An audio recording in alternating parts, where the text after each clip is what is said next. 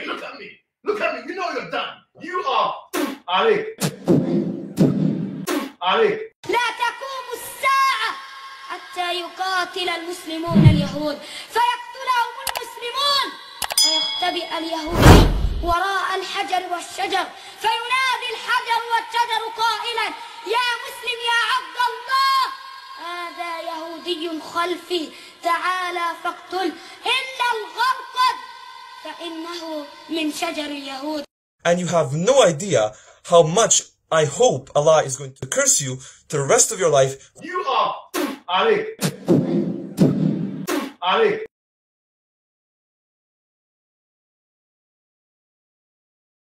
Hello and welcome. We are live on air.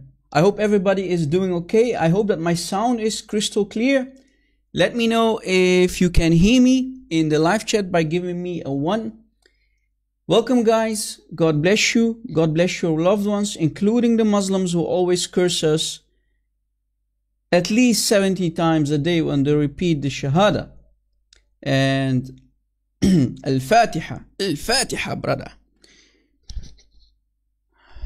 Please, Allah, don't curse us like the Jews and the Christians. Muslims always repeat, Allah, please don't curse us like the Jews and the Christians. Welcome, everybody. Let me say hi to our friends, to our family in Christ. First, to our admins, Debetrai, TM Crosspoles, Carolina. We are blessed. Keep our admins in your prayers, guys. Keep us in your prayers. Andrew Martin, how are you, my friend?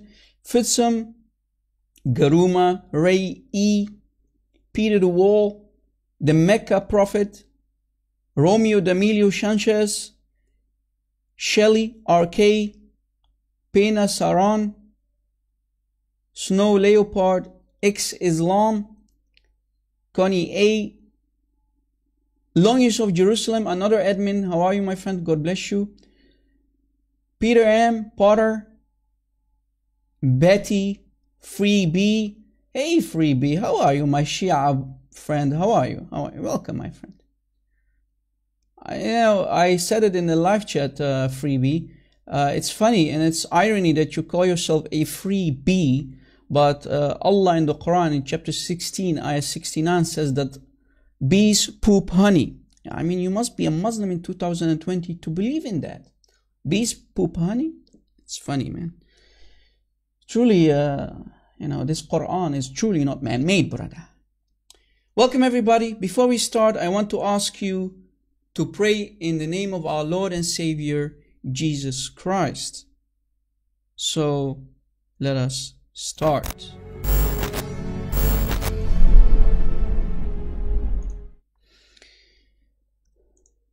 Lord, dear Lord, bless our beloved audience and subscribers. Lord, thank you for your grace. Jesus is truly risen, and risen is he indeed. Al-Masih qam, haqqan qam. It's a historical fact. Thank you for your ultimate gift, Lord. Thank you for your grace that saved us from death. And thank you for my lovely audience and subscribers who kept supporting us day in, day out for the last year. Please bless them, Lord, and their loved ones and families. Keep all of us healthy and safe, Lord, especially from the spread of this coronavirus. Father, enfold us in your arms. Help us not to lean on our own understanding, but in everything acknowledge you, Lord, so that you can direct our words, thoughts, and actions. Please, Father, give us a measure of your strength so that we might not give into discouragement, any taqiyya, deception, makr of Allah, Satan, lies, or any doubt, Lord. Please help us honor you in all our ways. Lord, I pray to you and ask you to shine your holy light on all of us, including the Muslims who might be searching for the truth. Please, Lord, open also their eyes so also they can be saved as we are saved through our holy Lord and Savior Jesus Christ. Lord, fill me with your Holy Spirit and loosen my tongue today so I can speak the truth without any error or any shame. And please, Lord, give me wisdom and courage to do whatever whatever needs to be done. In Jesus' name we pray. Amen. Amen. Welcome everybody. We are live on air. Today we will have the opportunity to investigate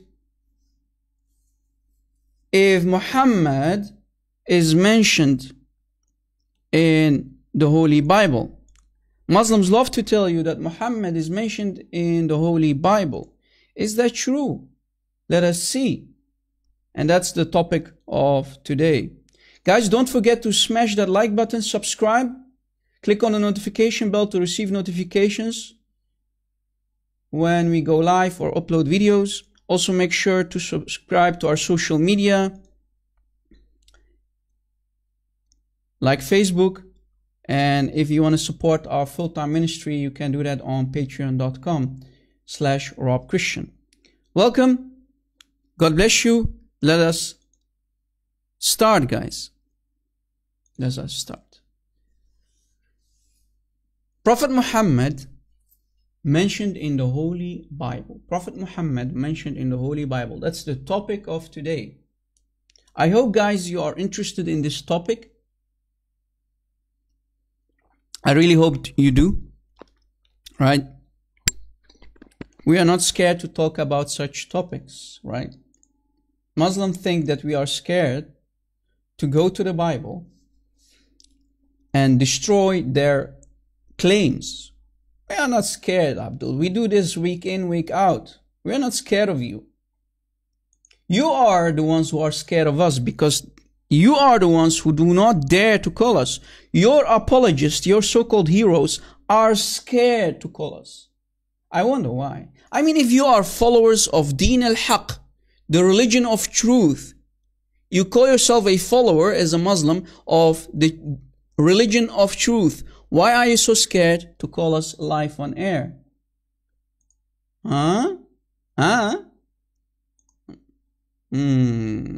Interesting. So guys, let us see what Muslims have to say about this. To the Christians who are watching, I'm talking to you, Christians. I hope you are with me, guys. Give me one if you are with me to know that you are listening. To the Christians, know that the burden of proof when it comes to this topic that Muhammad is mentioned in the Bible, know that the burden of proof is on the Muslims. It's not on you. I see many Christians, unfortunately, try their best to prove that Muhammad is not mentioned in the Bible. Don't do that, Christians. The burden of proof is on the Muslims. Only thing you have to do is ask them where. But before you ask them where, tell them, do you believe that your prophet said that he worships the same God of Abraham, Isaac, and Jacob of the Holy Bible? Is Allah the same God of the Holy Bible? Is he father to mankind? Muslim will say no. So what kind of God are you talking about? How dare you to claim that Allah, who is father to no one, as the Quran says, how dare you insult our holy God by comparing him, calling him Allah? It's an insult, because God of the Holy Bible, he is father to mankind. Totally different gods. But anyway, guys, let that go. So the burden of proof is on the Muslims, not on you Christians. You know? Don't feel, cornered or whatever. Learn how to deal with this. And second, Muslims are the ones who have to prove where Muhammad is mentioned in the Torah and the Injil. Right? It's on them, not on us. They are the ones who have to prove that to us. Right? Not the other way around. We don't need the Quran to prove that Christianity is the truth. We don't need it.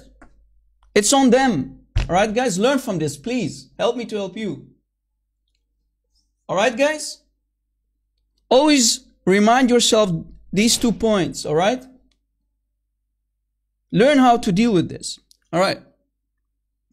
If we go to 1 John verse 22 from chapter 2, verse John chapter 2, verse 22, it says the following: who is the liar? It is whoever denies that Jesus is the Christ. Such a person is the Antichrist, denying the Father and the Son. Did Muhammad deny the Father and the Son? Yes, he did. Muhammad did deny the Father and the Son. Right? So who is the Antichrist? Muhammad. And who are other Antichrists? The Muslims who follow Muhammad. Did you catch it? If we go to the next verse, it even makes it more worse for Muhammad and his followers. It says in the next verse, chapter 2, verse 23, no one who denies the Son has the Father. Do you see it? So if you deny Jesus Christ to be the Son of God, you deny the Father. You deny God Himself, God the Father in heaven. Whoever acknowledges the Son has the Father also. So you Muslims, your Prophet and you are nothing but agents of Satan. Your Prophet is the prophet of Satan, and you are the followers of Satan and his agent, Muhammad. You actually, when you go to the Bible, you prove to us that Muhammad is an agent of Satan. Congratulations, Muslims. Congratulations. Give yourself a big applaud, Muslims. Right? So if you deny the Son, you deny the Father. You deny God of the Holy Bible, the God of Abraham, Isaac, and Jacob. So guys, do you now see how Islam and Muhammad are nothing but a huge insult for the living God of Abraham, Isaac, and Jacob? It's an insult. Islam is an insult.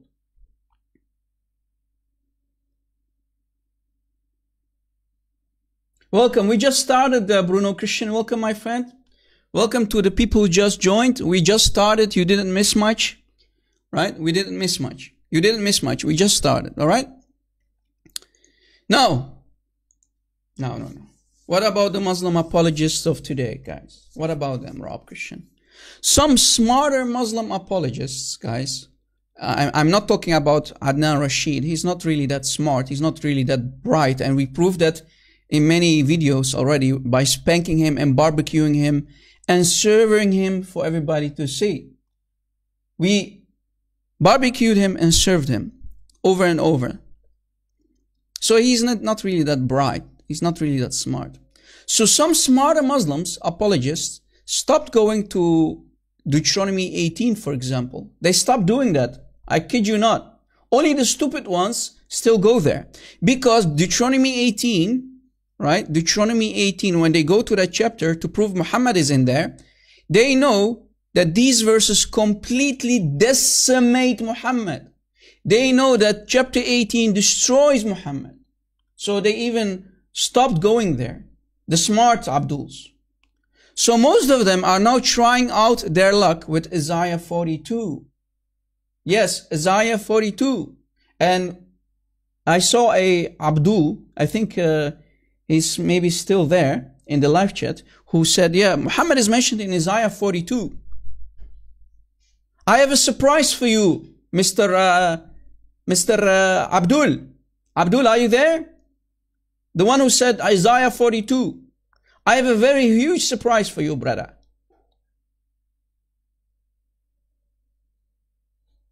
Right? Hey, brother Chris Kloss. How are you, my friend? God bless you. Guys, we have our brother Chris Kloss in the live chat. He's a very, very dear brother of mine. He also is from the Paul Talk era, right? We used to debate on Paul Talk, teach on Paul Talk. Chris Kloss, welcome, my friend. Our brother Chris Kloss, also subscribe to him, guys. The one that I just mentioned again in the live chat. He debated Shabir Ali. That Shabir Ali, yeah. He debated him and he decimated him in that debate. So help our brother here, subscribe and support his ministry on YouTube, guys. God bless you, my friend Chris Kloss. It's a blessing to have you here, my friend. God bless you. So Muslims of today, they try out their luck with Isaiah 42. But, guys, I hope you're paying attention. They are not that bright either. Why, Rob Christian? Why? Because they call Muhammad and Allah liars. What? So when you go to Isaiah 42, when Muslim apologists, they go to Isaiah 42, they call Allah and Muhammad liars? Yes. And here is why. Here is why. Alright? Here is why. Here is why. Chapter 7. Guys, take notes for the love of God. If you want to help me to help you, take your pens out, take some paper and start writing. And let me give you the link to this chapter and ayah of the Quran to learn from this. Let me give you the link. Here's the link. Alright, guys.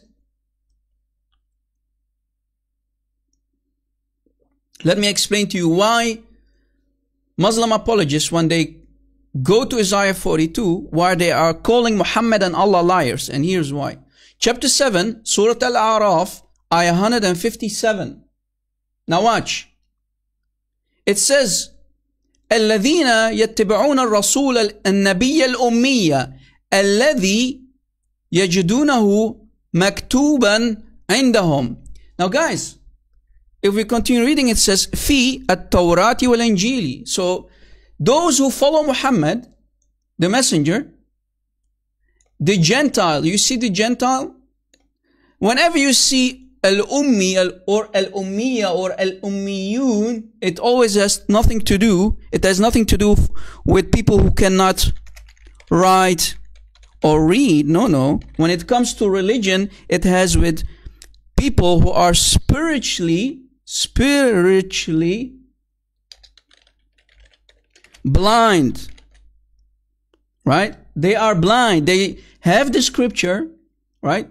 They have the scripture in their hands, but they can read it, but don't understand it. So they are spiritually blind, right?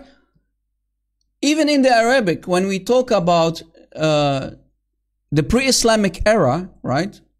Al-Jahiliyyah, the pre-Islamic era, pre-Islamic Muslims, the pagans of Mecca, they used to be called Al-Ummiyun. Did you hear it? Al-Ummiyun. Now why is that, people? Why are they called Al-Ummiyun? Because they are pagans. They are spiritually illiterate. Not, it doesn't mean that they cannot read and write. The whole ummah, the whole nation are called Al-Ummiyun. So the whole Arab nation before Islam are called Al-Ummiyun, which means they are spiritually dead. They are pagans. That's why. So it doesn't mean you cannot read and write. Alright, guys? And you see it, right? This is not my translation. This is the translation by Ahmed Ali. And it says the Gentile prophet. Muhammad is called the Gentile prophet. Do you see it? He's not called the illiterate prophet. Muhammad did not receive the Quran of Allah. So this is why he's called Al-Ummi or Al-Ummiya. Right? So Muhammad could actually write and read. Even if you go to Sahih al-Bukhari, Muhammad on his deathbed is asking for pen and paper. But this ayah proves that Muhammad is not illiterate, as he cannot write and read. No, he's spiritually illiterate. He did not receive the Quran of Allah yet. Did you catch it, guys? The proof is in front of you. It doesn't say illiterate prophet. It says the Gentile prophet. Bam! And on top of that, this ayah actually proves, right? It proves that the Torah and the Injil, right? The Torah and the Injil, the gospel, are not corrupted. Because it's saying, you know, that they have access to it. Do you see it? How dare you Muslim to claim that the Torah and the Injil are corrupted? Well, this ayah says, you know, that you can find him, you can find the Gentile prophet or the spiritually dead prophet in your Torah and Injil. So the Torah and the Injil in the time of Muhammad is uncorrupted. So are you saying that Allah is a liar? Muhammad are liars when they told you to recite this ayah? When you received this ayah from Muhammad? Was Muhammad a liar when he said, go to the Torah and the Gospel? Is Allah saying, go to the corrupted Torah and Gospel? Muslims. Thank you for the donation, Radical Love. God bless you. God bless your loved ones. Thank you for the super chat. Guys, I hope you are taking notes and understanding what I'm teaching you here. Guys, did you catch it? Did you catch it? Sal John, oh, thank you for this donation. God bless you, Rob. Joel Sal John is saying, thank you too for the super chat, my friend. God bless you. So Muhammad here is called the Gentile prophet. He's not called the illiterate prophet, as Muslims claim him to be, that he cannot write and read. And not only that, he is described in the Torah and the Gospel. Now, question. Here is the $1 million question to the Christians who are watching. Is the book of Isaiah, is it part of the Torah or the Gospel? Is Isaiah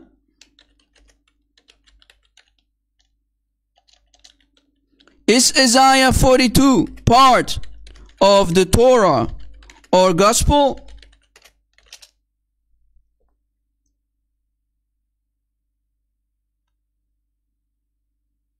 Is the book of Isaiah, is it part of the Gospel or the Torah?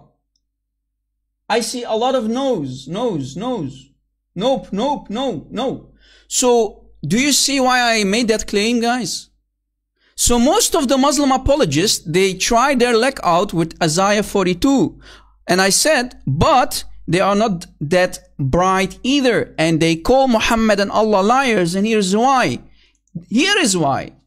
Because when you go to Isaiah, which is not part of the Torah, it's not part of the Gospel, that is actually proving to us that you Muslim apologists, the heroes of today, the so-called Muslim apologists, we know they are deceivers and liars.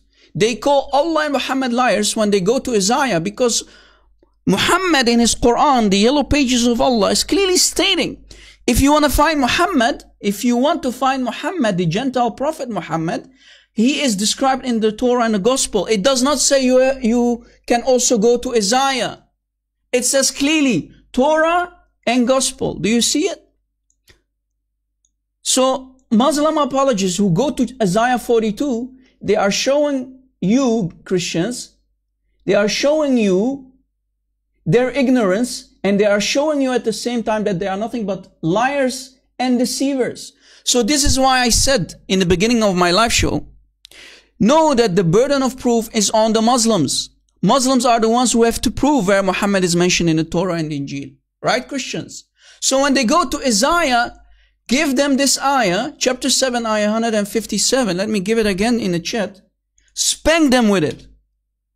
Guys, learn how to debate Muslims, please. Learn how to debate Muslims. Whenever they go to the book of Isaiah 42, spank them with chapter 7, ayah 157. Alright? Tell them, when you go to Isaiah 42, are you trying to tell us that Muhammad is lying? Is Allah a liar or is Muhammad a liar? Because they clearly stated in chapter 7, if you want to find Muhammad, go to the Torah and the Gospel. Isaiah is not part of the Torah and not part of the Gospel. Right? Bam! Learn from this, guys. Carrie Ann, we just started actually, so don't worry. Welcome, sister. How are you, Carrie Ann?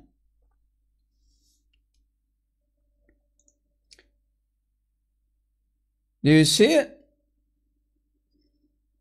I hope you got it. Let it sink in, guys. Let it sink in.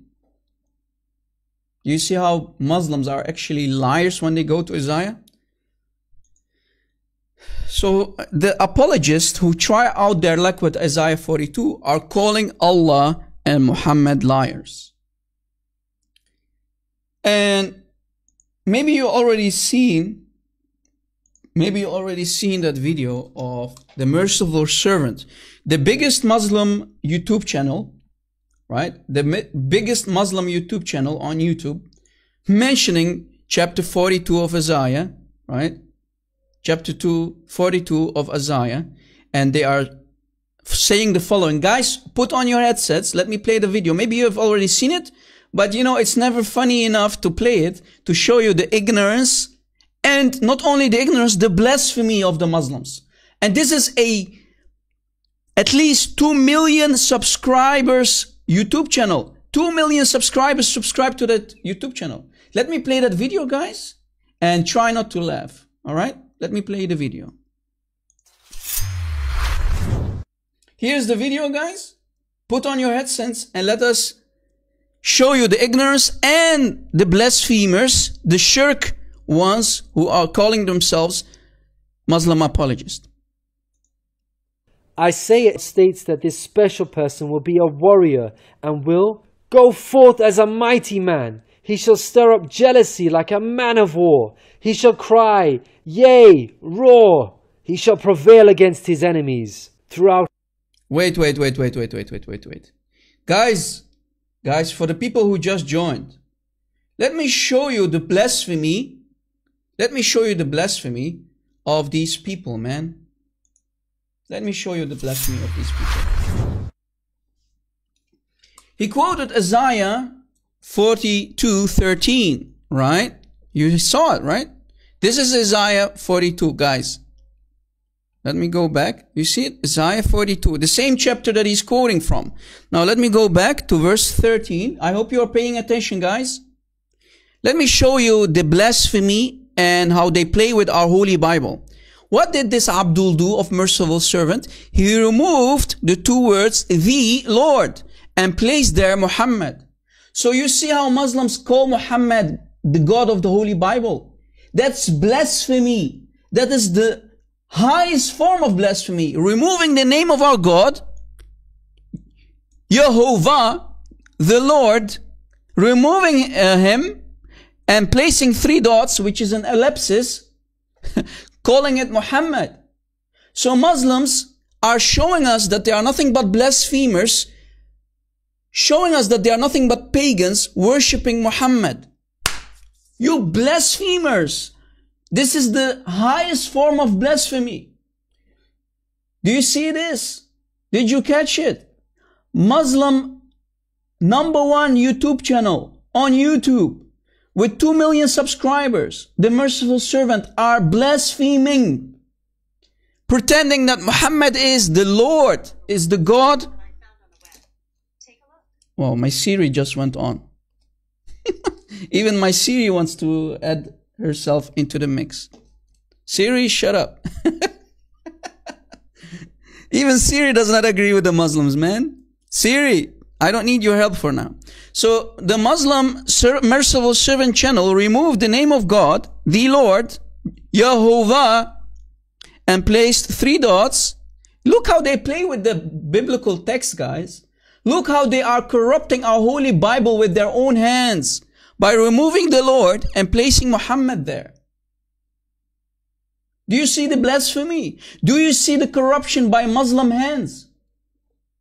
SGD, thank you so much for your, Jacob Matthew, for your super chat. Thank you so much. Jacob Matthew, thank you for your donation, my friend. God bless you. Right? For the people who just joined, maybe you missed the part. Let me go back, okay?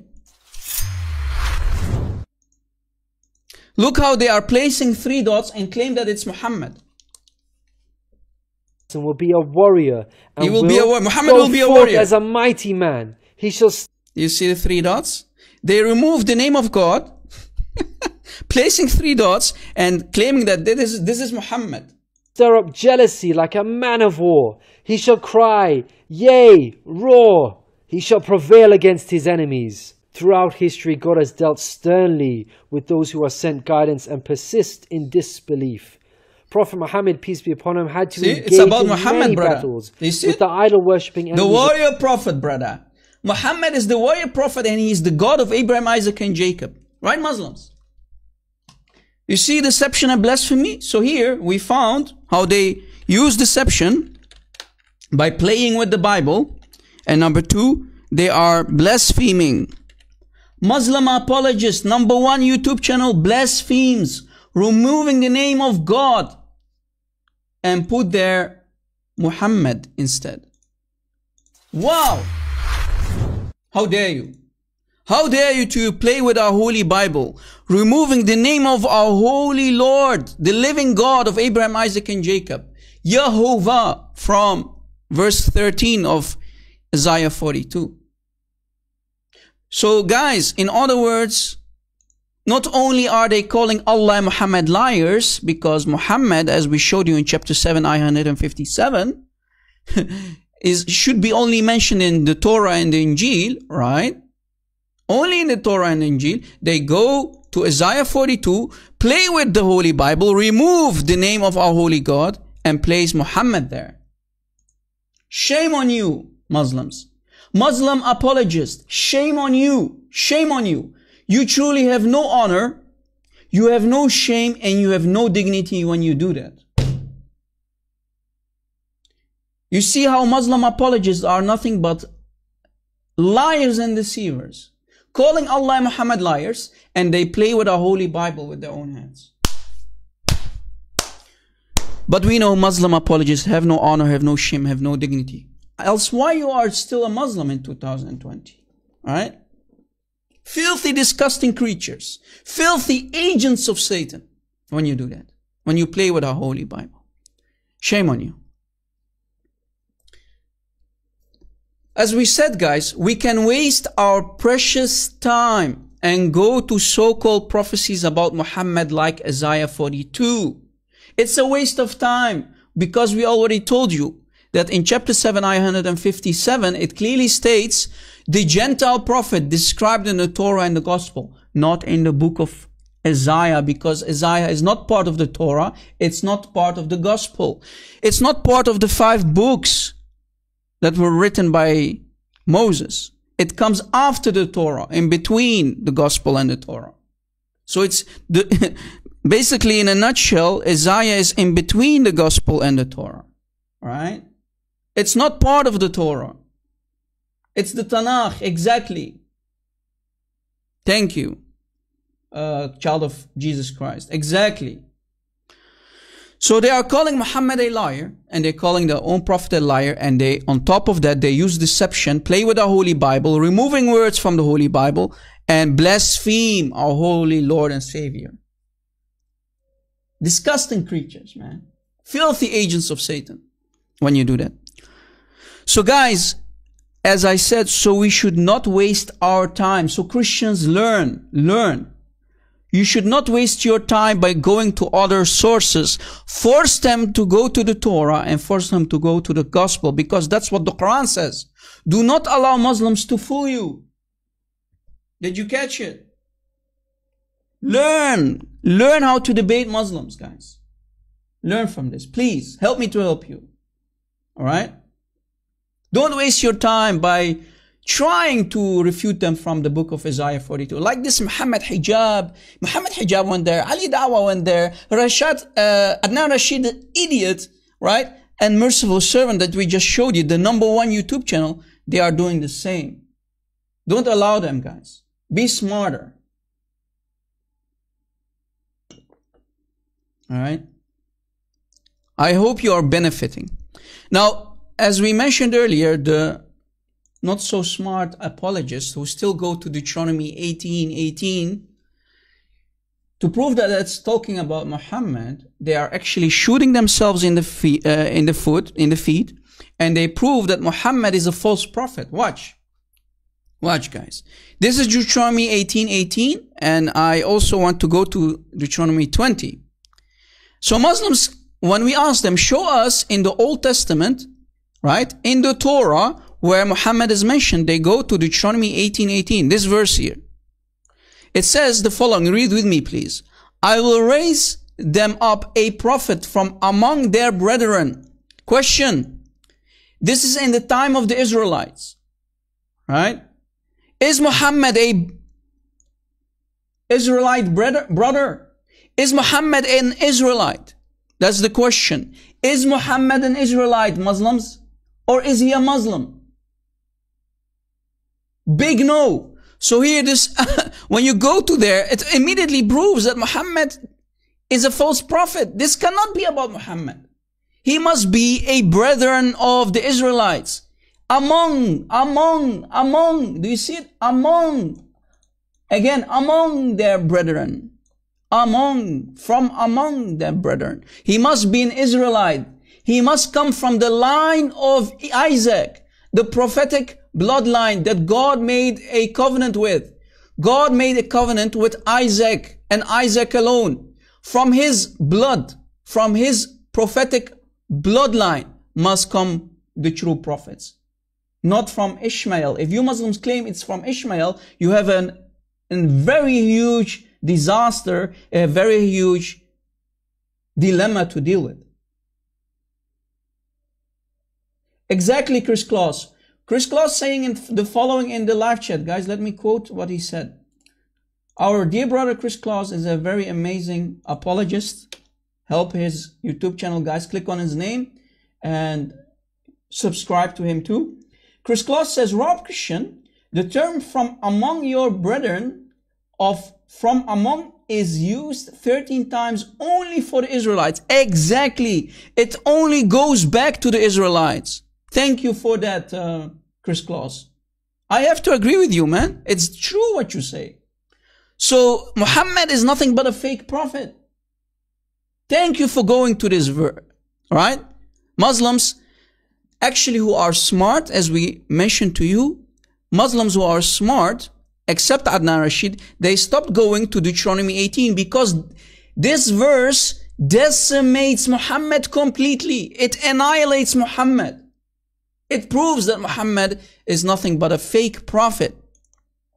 And if we continue reading and we go to verse 20, watch what is going to happen.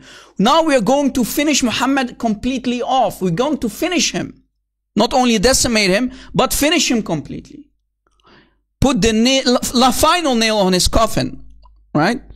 If we read this, it says, but the prophet, if you claim this is Muhammad, Muslims, but that prophet which shall presume to speak a word in my name, which I have not commanded him to speak, or that shall speak in the name of other gods, even that prophet shall die. So if Muslims claim this is the prophet that Deuteronomy 18 is talking about, you have to deal with the fact that if Muhammad lived in the time of Moses, Moses himself would have grabbed stones and ordered his fellow brethren to pick up stones too and throw it at Muhammad. Throw stones at Muhammad and kill him. Why? Because Muhammad mentioned Allah, who is a fake God. He is clearly not Jehovah. And on top of that, Muhammad bowed down to the idols of Mecca, to Allat, Al-Uzza, wal-Manat. And when he delivered the satanic verses, he said, let me quote the Arabic first, تِلْكَ الْغَرَانِيقَ الْعُلَى إِنَّ شَفَاعَتَهُنَّ لَتُرْتَجَى. These are the high cranes. These are the high cranes, the mighty cranes. Their intercession is hoped for. Those are the satanic verses. So Muhammad will be put to death if he was walking between the Israelites in the time of Moses. Moses would have ordered his men to stone Muhammad. Al-Gharaniq, yes. The high cranes. The exalted cranes, right? And actually, let me prove to you guys. Rob Christian, you're really bringing down the hammer on Muhammad tonight. Or today, wherever you are, guys. Tomorrow, today, in the morning, in the evening, I don't care. We're here to spank Muhammad. Let me prove to you who killed Muhammad, guys. Let me prove to you that Allah killed Muhammad. What did you say, Rob Christian? Allah killed Muhammad? Yes. So guys, pay attention, take notes. Forget the Muslims who are talking in the live chat. Guys, I really want to address everyone who is talking in the live chat, but I cannot teach and see what the live chat is saying, okay? So now and then I will look, but I am missing a lot. I know, guys. You know, bear with me, please. I cannot split myself in half. Pay attention at the same time to the live chat and teach at the same time. So guys, watch. Let me prove to you that it's actually Allah who killed Muhammad. Watch. If we go to Sahih al-Bukhari, Let me give you the link. Copy, paste. Save this link, guys. Bookmark it. Use it. It says, narrated Aisha, the mother of the believers. Narrated Aisha, the mother of the believers. The Prophet, sallallahu alaihi wasallam, Allah is praying on him. In his ailment, in which he died, used to say, O Aisha, I still feel the pain caused by the food I ate at Khaybar. Guys, if you know the story, you should know that when Muhammad conquered Khaybar, he killed fathers, mothers, uncles, brothers, cousins. And a Jewish lady who was taken as prisoner, as a slave, she told Muhammad that she's going to prepare food for Muhammad. Now guys, if you truly are the prophet of God and you are a very smart prophet, as the Muslims claim him to be, should you not think, hey, I just killed her family, I wiped her whole family out, and this lady wants to prepare food for me? Don't you think that maybe there's a big chance that she's going to poison me? Muhammad said, okay, prepare some food, delicious food, brother. And this Jewish lady, she put poison in his food, in that meat. And when Muhammad ate it, you know, he started to become very ill from the poison. You know, they even, you know, even Aisha said, I've never seen someone suffer like Muhammad. Right? And then Muhammad actually confirming this, and he says, and at this time, Muhammad is saying, I feel that my aorta is being cut from the poison. There's nothing called as if in the Arabic. This is bid'ah. This is added by the filthy liars, the translators, right? It says in the Arabic, I feel that my aorta is being cut from the poison. And here is my proof. وجدت انقطع أبهري من ذلك السم. Where does it say as if, you liars? I challenge any Muslim to show me where it says as if in the Arabic. I am an Arabic speaker. I challenge you. I'll give you $1,000 if you can show me the words as if. So remove the as if when you read this hadith, guys. It says, I feel that my aorta is being cut from the poison. Rob Christian, wait. Earlier you made a very harsh claim. You said Allah killed Muhammad. Yes, let me prove it to you. From the Quran. Chapter 69. Ayah 44, chapter 69, ayah 44. Let me give you the link. Guys, save those links. Use them in your debates. Rob Christian, Allah killed Muhammad. Yes, Allah was tired of Muhammad, his lies and deception, and he is the one who killed him. Let me prove it to you. Allah's prophet is killed by Allah himself because Allah became very tired of the lies of Muhammad. Here. Chapter 69, let me read the Arabic.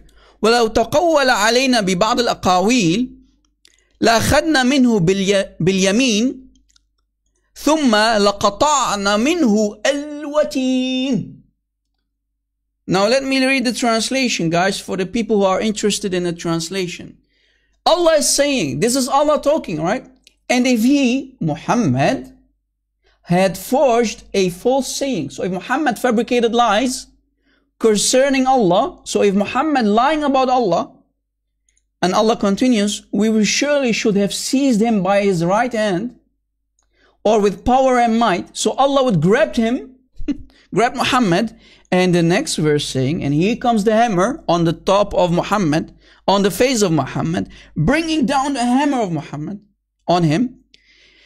And then certainly Allah saying, should have caught his life artery, the aorta of Muhammad. What did Muhammad say?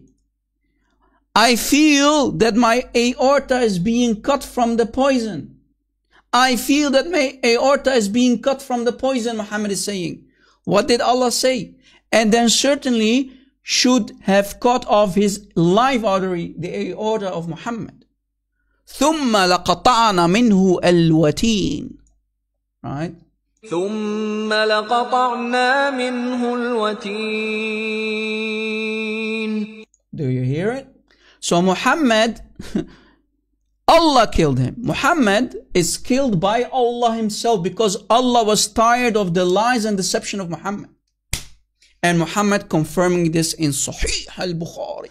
Speaking from Kayf, Hira. This is Sahih, Bukhari. Hadith number 4428. Muhammad confirming that Allah is the one who killed him by cutting off his aorta. And the proof is in front of you. Let it sink in, Muslims. Sahih. Guys, let us have a nice coffee break because I'm out of water. I need to grab something to drink and we will continue from there. I better manifest some coffee. Hola, Juan Valdez. Buenos días. Buenos días. Disfruto un buen café. Gracias, señor. Adiós. Adiós.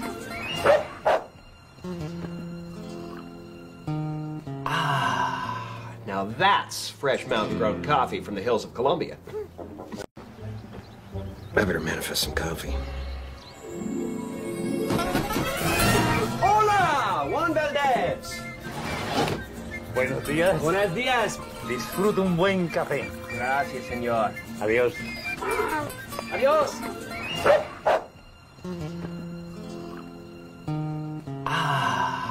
Now that's fresh mountain-grown coffee from the hills of Colombia.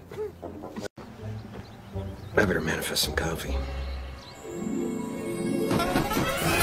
Hola, Juan Valdez. Buenos días. Buenos días. Disfruto un buen café. Gracias, señor. Adiós. Adiós.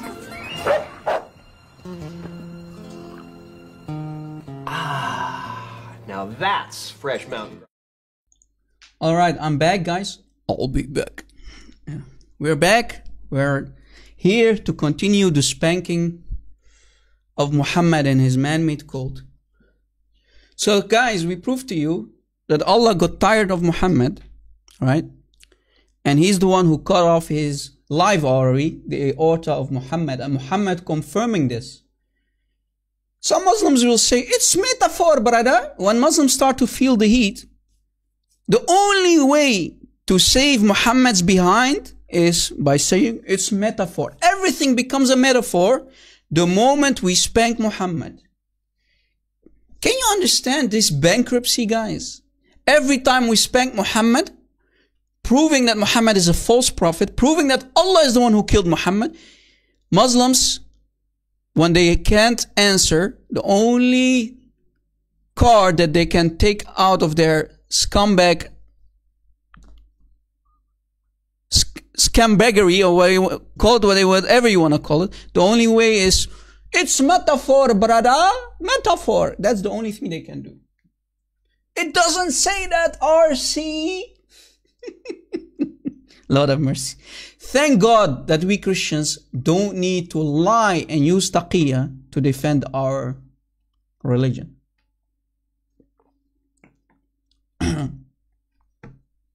Guys, I hope you are benefiting from today's live show. I truly do. I hope that we are not wasting our time here. I hope you are learning. Guys, please, when I used to learn about Islam many years ago on the Paul Talk panel where I started, I used to take notes, pen and paper, bookmark stuff, bookmark links, right? Bookmark, save everything that is being taught to you if you want to learn what we do, right? Please don't waste my time and your time. Learn, all right? We are here to learn, right? So I hope you got yourself something to drink, as I did, so we can continue bringing down the hammer on this man-made, dark death cult of Muhammad.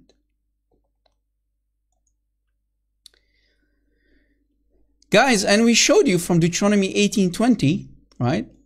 If a prophet speaks from about a different God, or he dares to mention even a God that is not the God of Abraham, Isaac, and Jacob, that prophet shall die. And we proved to you that Muhammad was killed by Allah, right?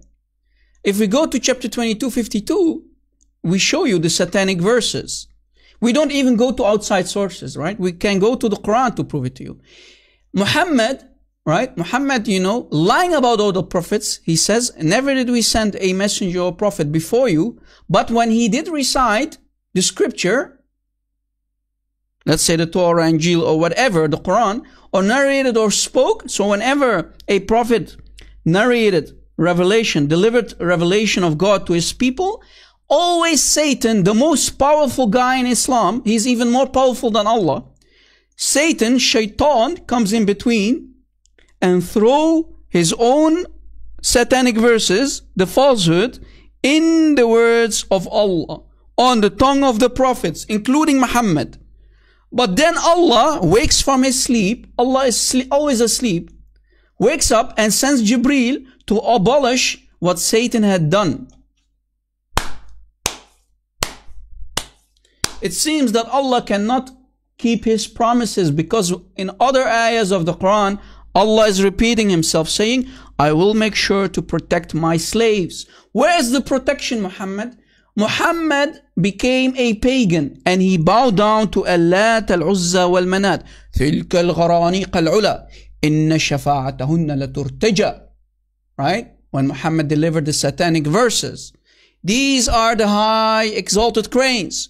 Their intercession is hoped for. Muhammad said to the pagans of Quraysh, the pagans of Mecca, and the Meccans were very happy. They started to celebrate when Muhammad said these beautiful words about their idols, about Allat, wal-Uzza, wal-Manat. Right? So, because of this, Moses and his men would have ordered Muhammad to be stoned if Muhammad would have walked in the time of Moses. Moses himself, that Muslims love to compare Muhammad with, Moses himself would have killed Muhammad by stoning him. Guys, are you still with me? I hope you are still with me. Do we have any Muslims? We have 8 dislikes. We have more than 200 people watching. And no Muslim is here to defend his prophet. What's wrong with these Muslims, man, today? The only thing they can dislike, spam the live chat, but they cannot defend their prophets. 447? No way. No. Here it says 218. Did I miss something earlier? Really? Wow, another record. Guys, I'm really happy, guys. Thank you for this amazing support. 447 viewers. Guys, you know, God is good. Thank you for your amazing support, guys. Every time we break records here. That's good. Thank you, Lord. And thank you for the support from this amazing audience. Thank you, guys. Without you, we cannot do this. Guys, I cannot repeat myself enough. You do not need Rob Christian. You don't need me, guys. You don't need me. But if it's the plan of God for me to teach, then so be it. We all need Jesus Christ. I'm a sinner. I need Jesus. You are sinners. You need Jesus. You don't need Rob Christian. But if it's the plan of God for me to teach and expose this disgusting man-made cult Islam, then so be it. Thank you, Carrie Ann. God bless you. Thank you for the super chat. Carrie Ann says, you're an awesome teacher. I'm a nobody, Carrie Ann. I need Jesus. But thank you anyways. I appreciate it. I'm a hypocrite. I need Jesus. I need the truth. And who is the truth? Is Jesus himself. أنا هو الحق الطريق والحياة. I am the truth. I'm the way, the truth, and life. Right? That's what Jesus said. He is the truth. This is why we need him. Who is better than Jesus? No one. Hussein Zamani. Call me, call me. The truth is your stupidity. Look at the amazing words, the amazing intelligence of these Muslims of today.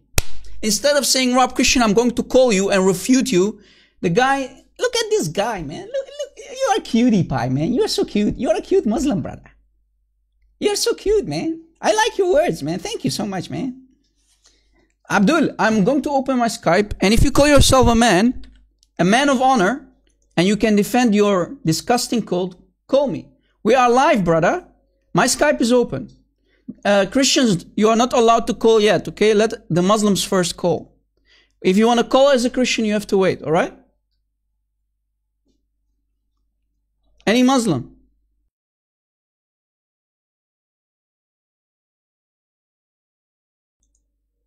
Do you have any Muslim? My Skype ID is the Rob Christian. My Skype ID is the Rob Christian.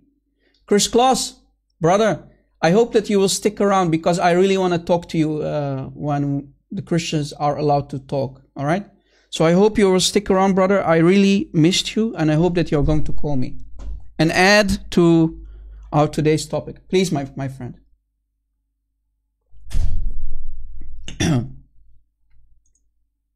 Any Muslim? We have Skype open, guys. Come on, look. Welcome, Rob. Welcome, brother. Call me, brother. Any Abdul? No Muslims. We have no Muslims, but we have 8 dislikes and we have many Muslims in the live chat. Amazing, amazing. No Muslim can stand up and protect his prophet from us, from spanking him. That's amazing. Guys, let us continue as long as we don't have Muslims. Let us continue. I'm going to play another video, guys. I'm going to play another video, this time from Shabir Ali. Chris Kloss, I know you like Shabir Ali, right? You debated him before. Let us spank Shabir Ali for a second. I know you like it. I know, Chris Kloss. I know, man. I know you like to spank Shabir Ali. I know, and you did an amazing job, by the way, in your debate with him. Let us play it, guys. Let's see if I can find a video for you guys. All right. Shabir Ali, brother. What do you have to say, Shabir Ali? Guys, I hope you're interested how you're going to barbecue Shabir Ali.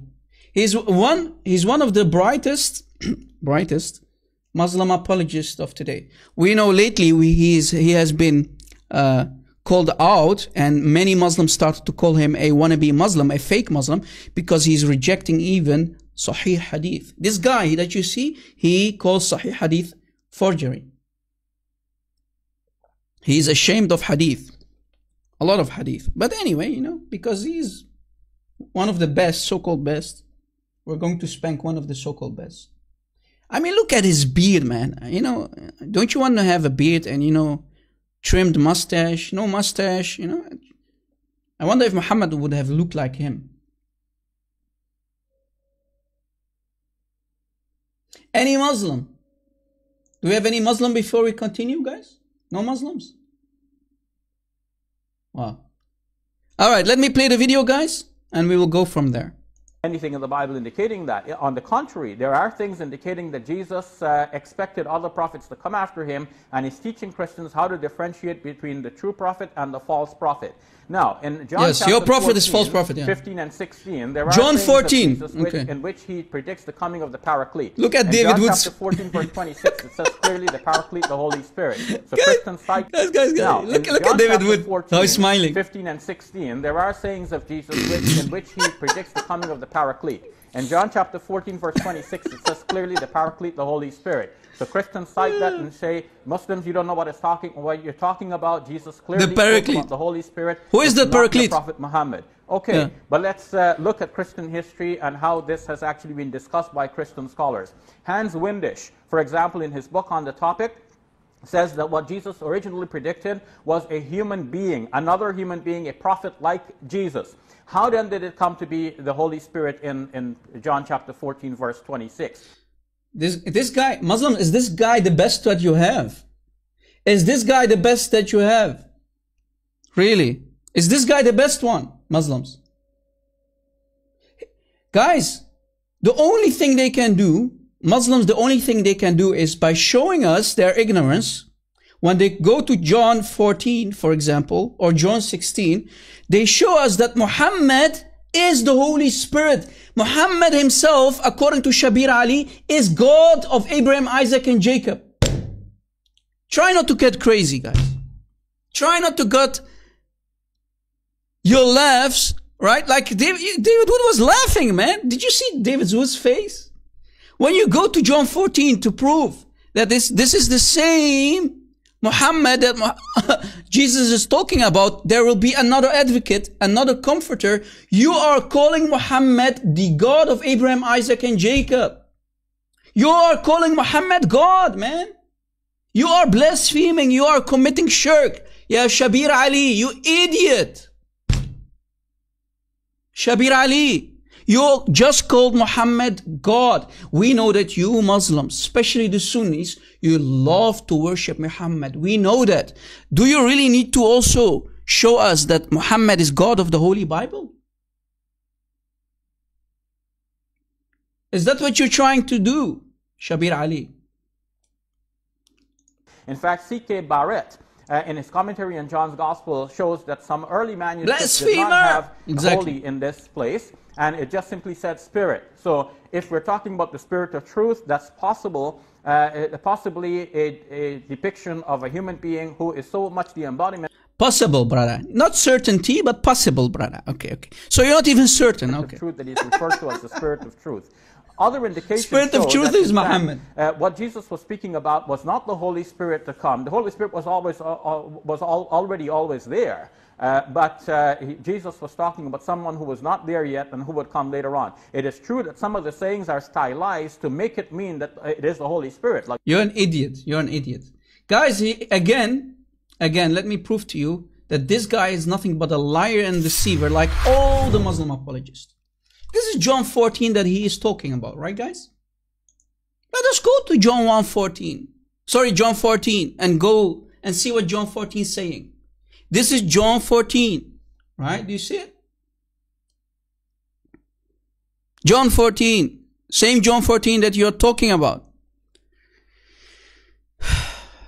It's amazing, man, that Muslims love to show us that Muhammad is God. Right? If we go through some verses, we'll go through some verses, guys, okay? I'm not going to do my very best. I'm just going to read, right? I'm not going to put my own words. I'm only going to read. What does Jesus says? First of all, the same chapter that you are quoting, Mr. Shabir Ali, with your big beard, amazing beard, Jesus is talking about his Father. Do you see it? Do you Muslims believe that God is Father? So by going to John 14, you're actually proving that Jesus is destroying Muhammad. Right? Stupidity is amazing, someone is saying. Exactly, Ray. Stupidity is amazing. So when Jesus is talking about his Father, do you believe that God is Father? No, you don't, because Allah is Father to no one according to the Quran. You just spank Muhammad and his God. Thank you, Mr. Shabir Ali. And if you continue reading, it says, and if I go, Jesus is saying, and prepare a place for you, I will come back and take you to be with me. So Jesus has the authority to take people with him to his kingdom, to the kingdom of heaven. Wow! Seems that Jesus is not only a mere prophet, huh? Jesus has the authority to take people to heaven. Right? And Jesus saying, you know the way to the place where I'm going. Jesus knows that he's going back to the Father in heaven. Jesus is the way to the Father. Even the chapter name. Look at the chapter name, guys. Thomas said to him, Lord, we do not know where you're going. So how can we know the way? So, you know, Thomas, one of the disciples, is still confused. And he's asking Jesus, so how can we know the way? Jesus answered, I am the way. Look how Jesus is claiming to be God. I am the truth. Ana huwa al-haq. If you go to the Quran, the one who claims to be the truth is Allah. Muslims, clearly, again, Jesus is saying he is God. Do you see it? I am the way, the truth, and the life. Glory to Jesus' name, the name above all names. He is the truth, the way, and life. Right? He is the way and the truth and life. No one comes to the Father except through me. So if you don't accept me to be the Son of God, you will not see the Father. You will not go back to the Father. Muslims, when you deny the Son, as we explained to you before, when you deny the Son, you deny the Father, and you will be in hellfire. Deal with it. If you cannot handle the truth, Muslims, it's on you, it's your funeral. You deny the Son, you deny the Father. It's on you. You will be punished, and you're nothing but an antichrist. So Jesus says, continue, if you really know me, you will know my Father as well. From now on, you do know him and have seen him. So Jesus say, if you see me, you have seen the Father. I and the Father are one. From now on, you do know him and you have seen him. So if you've seen me, you have seen the Father. Here, Jesus made himself equal with the Father. Right? You, Muslims, are blind. You cannot read. Right? You go to chapter 14 of John 14. You forgot about the verses that come before and after the Comforter. You forgot about these verses, Mr. Shabir Ali, with your big beard, with your beautiful beard. And you don't see that Jesus is saying, from now on, you know him, you know the Father and have seen him because you have seen me. Philip said, Lord, show us the Father, right? One of the disciples said, Lord, show us the Father, and that will be enough for us. Then look at Jesus' response, guys. Pay attention, guys. Help me to help you. Jesus answers, don't you know me, Philip? You still don't know me, even after I've been among you such a long time? Anyone, Jesus saying, and I quote, anyone who has seen me has seen the Father. Wow, another deity claim. Jesus again saying that he and the Father are equal. If you have seen me, you have seen the Father. Peter M says stupidity is amazing. Exactly, brother. What can we do? This is the stupidity of the Muslims. So here again, Jesus making himself equal with the Father. How dare you, Muslims? How dare you to go to John 14? Because John 14 spanks your prophet and spanks the Quran and Allah. Because Allah claims to be not a father. And you deny that Jesus is the Son. When you deny the Father, you deny the Son, and you're nothing but an antichrist, Muslims. You are the antichrist.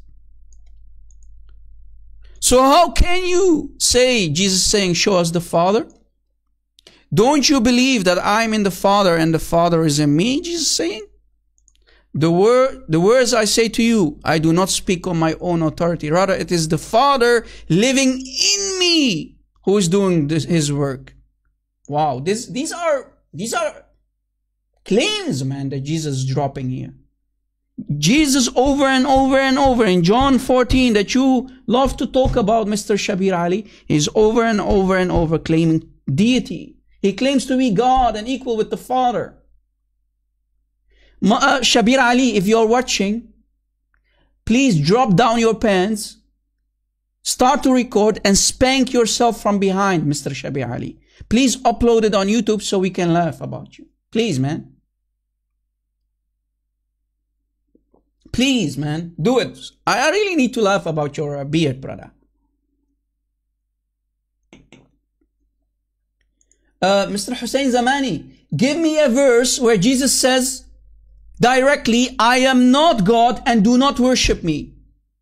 Mr. Hussein Zamani, I challenge you, since you brought this challenge up, I challenge you to show me a verse from the Holy Bible, from the Injil, where it says, where Jesus is saying, I'm not God, do not worship me. Can you show it?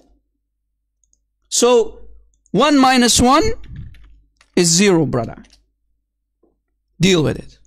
Idiot. You are an idiot, man. All the verses that are here shown is not enough for you. Where Jesus is making himself equal with the Father. You must be truly the biggest idiot that I've seen in my live show, on the live chat. Idiot. My friend, our God if you read the Holy Bible in its entirety, our holy God does not need to brag every second, every time he brings something down through the Holy Spirit. He does not need to say, I am God. That would be really a very, very pride God if he would do that. Satan would do that, not God. God does not always needs to tell us, hey, I'm God, worship me, man. Right? God clearly in the Injil says, for God loved the whole world. He sent his only begotten Son. Because he loves us, this is why he wants us to be saved. God does not need to repeat himself. Right? Thank you, Chris Claus. God bless you, brother. God bless you. And let us go to the part. Let's see where that part is. Okay. See, even the chapter, guys, look at the chapter's name, man. Shabir Ali, you idiot. Shabir Ali, you idiot donkey. Sorry, guys, I'm not trying to insult any real donkey, okay? Please. If there's any real donkey, please, I'm not trying to insult you when I talk to Shabir Ali and say to him, you're a donkey. I'm not trying to insult any real animal, man. Do you see it? Jesus promises the Holy Spirit. Shabir Ali, you idiot. Jesus continuing saying, if you love me, keep my commands, and I will ask the Father, and he will give you another advocate, another comforter, another paraclete to help you and be with you forever. Who is that paraclete? It's the Holy Spirit. It's the third part of the triune Godhead, the Father, the Son, and the Holy Spirit. That's the same Holy Spirit. So when you say it's Muhammad, you are making Muhammad God. When Muslims, guys, in other words, in a nutshell, when Muslims say it is Muhammad, then they are making Muhammad God of the Holy Bible. The Father, the Son, and the Holy Spirit. The Holy Spirit. How dare you to insult God, man? By comparing a disgusting fake prophet like Muhammad to the Holy Spirit. You are blaspheming the Holy Spirit. You see how Shabir Ali is nothing but a deceiver and a liar? To be honest with you guys, I'm not kidding you. If I was a sincere Muslim, guys, I hope you're listening. If I was a sincere Muslim, I would want to go to Mr. Shabir Ali, grab him by that beautiful beard, and drag him over the floor and say to his face, you are lying, you are making my prophet to be God. You are committing shirk and lying and deceiving us Muslims. If there are truly sincere Muslims out there who are listening to Shabir Ali, go to his house, take him by his beard and drag him over the floor because he's calling Muhammad God. Grab him by his beard, man. He's lying to you, man. He's calling Muhammad a God. He's blaspheming the Holy Spirit. He is a blasphemer, man. Are you a blasphemer in Islam when you call Muhammad God, Muslims? That's what Shabir Ali just did. He just called Muhammad God. And all the Muslim apologists, when they go to John 14 and claim that the advocate, the paraclete, is Muhammad, they are blaspheming, committing shirk, and say that Muhammad is God of the Holy Bible. That's the highest sin, the highest sin. Even in Christianity, when you blaspheme the Holy Spirit, you will not be forgiven, Mr. Shabir Ali.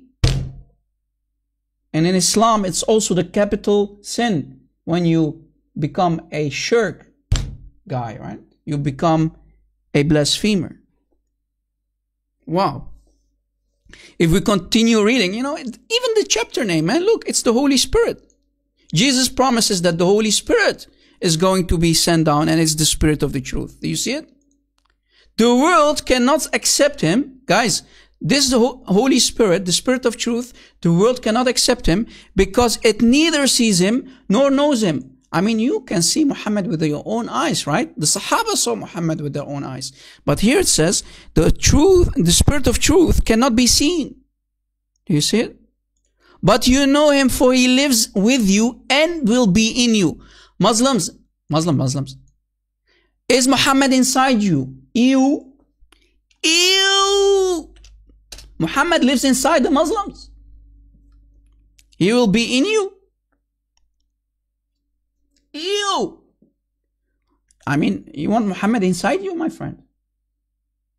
In Christianity, we believe that our body is the temple of the Holy Spirit. We don't have any issue with that. We are guided by the Holy Spirit. But in Islam, when you're saying that the Holy Spirit is Muhammad and you're blaspheming, you're committing shirk, and say that the Holy Spirit is inside you, which is Muhammad, that you claim, that means you want Muhammad inside you. Are you gay, man? There's something wrong with you, man. Muhammad will be inside you, man? Well, it's your funeral, Muslims. Shabir Ali, it's your funeral if you want Muhammad to be inside you.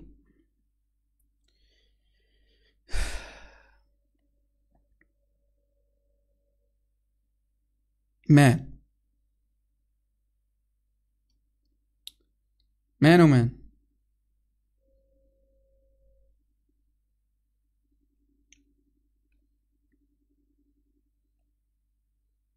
If we scroll down, guys, to see who it actually is, who the Spirit of Truth is, Jesus continues to make it even more clear to the disciples, so the disciples should not be confused anymore. I mean, these are mere men, right? They were confused. They were fishermen, tax collectors like Matthew, right?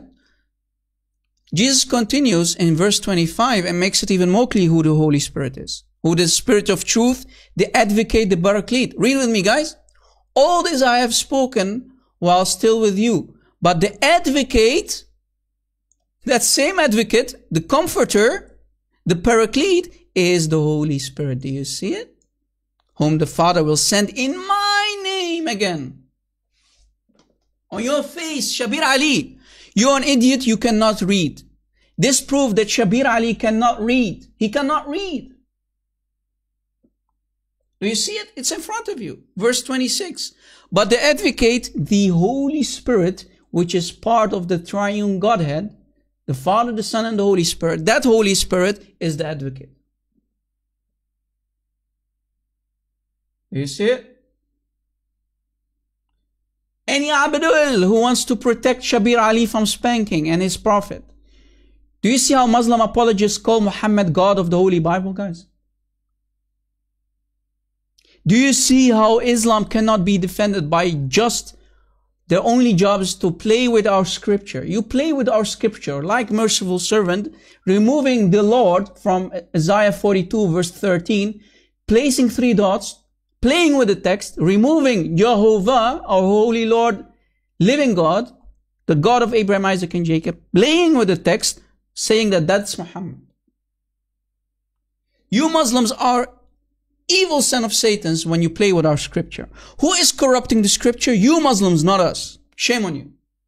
When you play with our scripture like merciful servant does, right?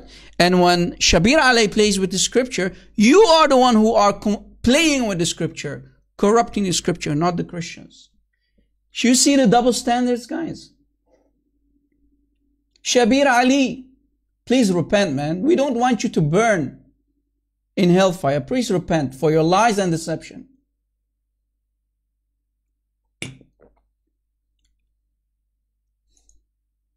So finally, guys, we found Muhammad in the Bible. Muslims call him God. Shirk 101 detected, brother. Muhammad is finally in the Bible and Muslims claim he's God. You see it? That's their claim. Muhammad is God himself. Thank you for showing us that you are nothing but blasphemers. Do we have any Muslim guys?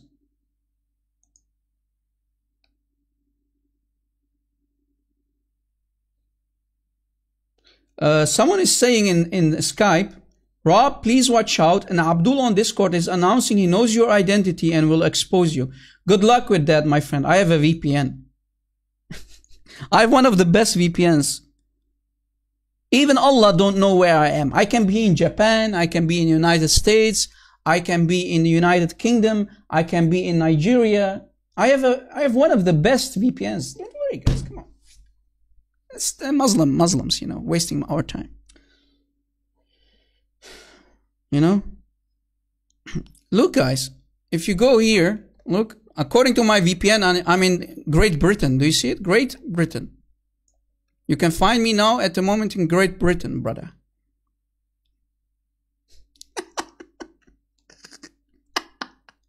Good luck with that, guys. Good luck. People who know me, they know I don't live in Great Britain. If you know me, you know I'm not from Great Britain. I think, you know, tomorrow maybe I might be in Canada. I'm all over the place, bro. Allah cannot even enter creation, but Rob Christian can be everywhere. I'm even more powerful than Allah himself, brother. Thank you, Carolina. Carolina says, God will protect you and your family, Rob Christian. Thank you. We are not scared, guys. You know, we are not scared. But, you know, Muslims, they actually do want to kill us. I've received many death threats during the years. You know, many. We're not scared. Let them come. Are you going to buy me flowers? Maybe you want to ask me for a nice dinner. By the way, I love seafood. All right. If you want to invite me for a nice dinner, I love seafood, brother. All right. Do you have any Muslims? Chris Claus, are you still with us, Chris Claus? I want you to call me, brother. Maybe you want to add something to what has been discussed today? Please do. My Skype is open. Send me a message if you want to call me, or I can call you back. But I love to talk to you after so long time. The line is open for the Christians, but I want Chris Claus to call me first, guys, if that's okay with you. Chris Claus, are you there, brother? Okay. Please call me, my friend. Chris Claus, guys, for people who just joined, our brother in the live chat, Chris Claus, he debated Shabir Ali, and you can find the debate on YouTube. He spanked Shabir Ali without any mercy.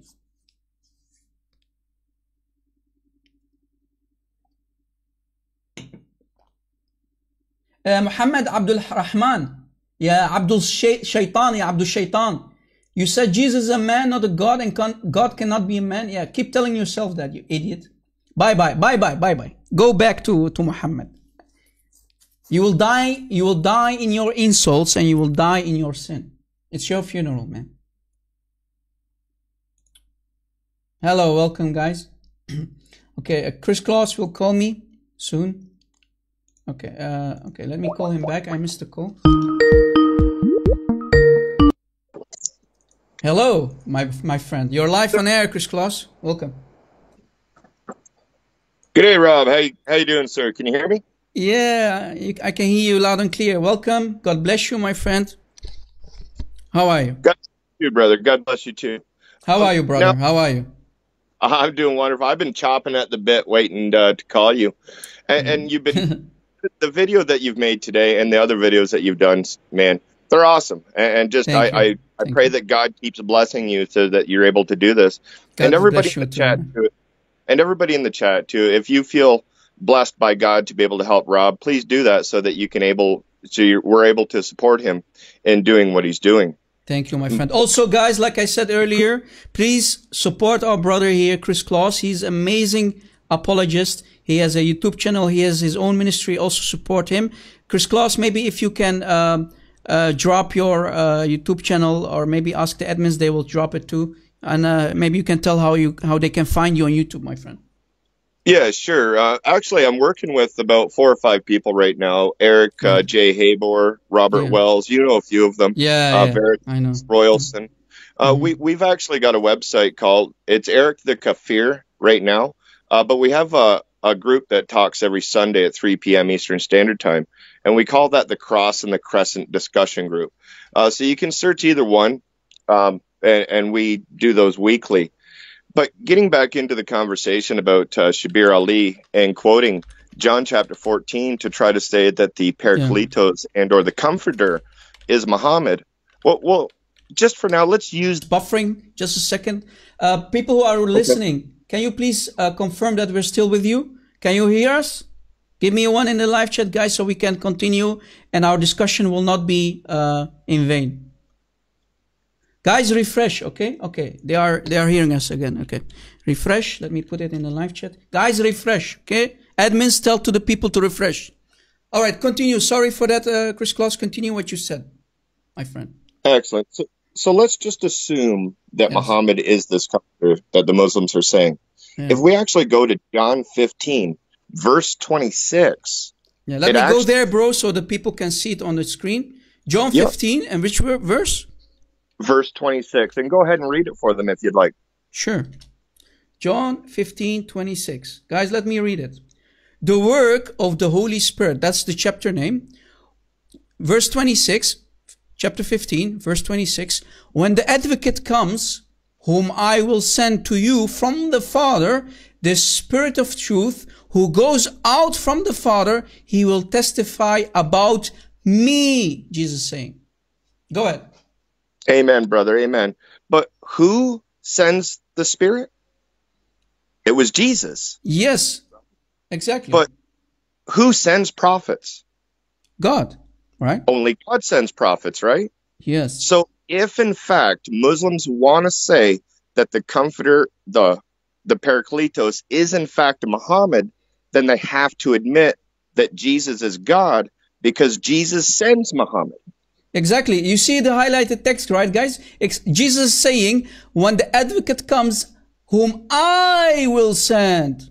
Who will send it? Jesus will send. So Muslims, if you claim that's Muhammad, if you claim that the advocate, the comforter is Muhammad, as our brother here, Chris Claus just mentioned, if you claim that that's Muhammad, that means Jesus is the God of Muhammad. He is the one who sent Muhammad to the Muslims. Wow.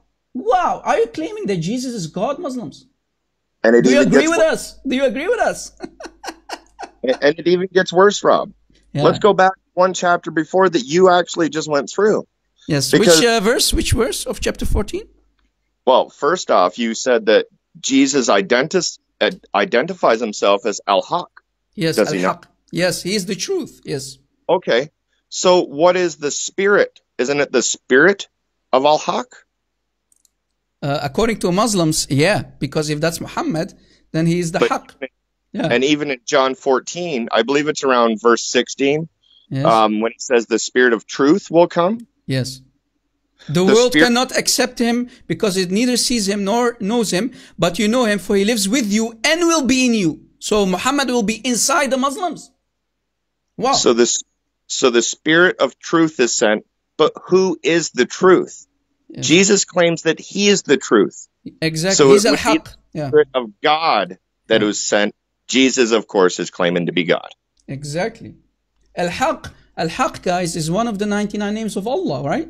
So if Jesus is claiming to be Al-Haq, that means he's claiming to be Allah according to you Muslims. Oh. Now, one last destruction here, Rob, on sure. The Parakletos verses, if you wouldn't mind. No problem. Go ahead, bro. The show is yours. Go ahead. Excellent. So, if in fact a Muslim says that this is a prophecy about Muhammad, let's say, okay, I believe you. It's a prophecy about Muhammad. Yeah. Then ask them, who gives prophecies? Of course, God does. God does, yeah, of course. For it to be a true prophecy, it would have to be from the true God, exactly. Of course. So therefore, if that's a true prophecy about their prophet, then it must have been revealed by the true God. Therefore, the verses that they're using must be from the original Injil. If they're not from the original Injil, then they are not from the true God and cannot be a true prophecy. Yes, exactly. Wow. Amazing stuff, my friend. Now, I want to give you a little hint on my new argument for Deuteronomy 18:18. Yes. In Deuteronomy 34, verses 10 to 12, it gives us the criterion for one to be like Moses. It says that the prophet must speak to God face to face, and the prophet must have the signs and wonders. Okay, wait just a second, brother. He must speak to God face to face. Did Muhammad speak to Allah face to face? Maybe shin to face. No. The answer is no. So how dare you Muslims to compare Muhammad with Moses? Here, number one, refuted, decimated. Continue, my friend. Amen. And the second point is that the prophet must bring signs and wonders as Moses did in the land of Egypt to Pharaoh and his people. Brother, stop. Did Muhammad do any miracles? No. Allah in chapter 14, ayah 4 clearly says, if I'm not mistaken, if that's the right chapter, I'm doing it out of my head, guys. Allah clearly says, we refrain. Was it chapter 14? Anyway, somewhere in the Quran you can find Allah refrained from sending miracles. Muhammad is nothing but a mere warner. If Muslim scholars agree on it, they agree Muhammad could not do miracles. He was nothing but a mere warner. So how dare you to compare Muhammad with the true prophet Moses? So point number 2, decimated. Continue. Amen, brother. Now, what we have to do is we have to analyze the second part of this criterion. It says the signs and wonders Moses did in Egypt to Pharaoh and his people. So we go back into the Exodus because that's where it was. And what happened is Moses was given signs by God to show Pharaoh and God's people that they were going to be free from bondage of slavery. Because, of course, when Moses come, he said, God said, let my people go. And then the sign would come. Yeah, I want to, my friend, just a second.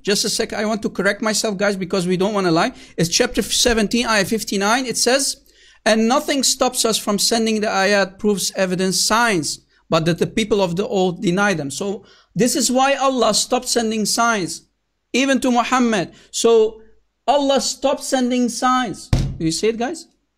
Continue, my friend. Sorry. Continue. All right.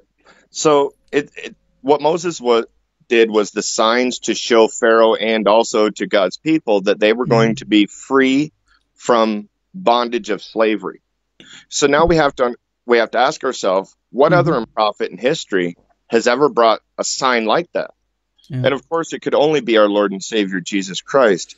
And the sign that he brought was the death and the resurrection. And that is the sign to show us that we are free from bondage of the slavery of sin. So therefore, Moses come with a sign to show the people that they would be free from the bondage of slavery. Jesus also came with a sign to show us that we were free from the bondage of slavery of sin. So therefore, of course, Jesus could be only that prophet. And Muhammad is nothing more than just a false prophet and a dirt dweller in Arabia. Exactly.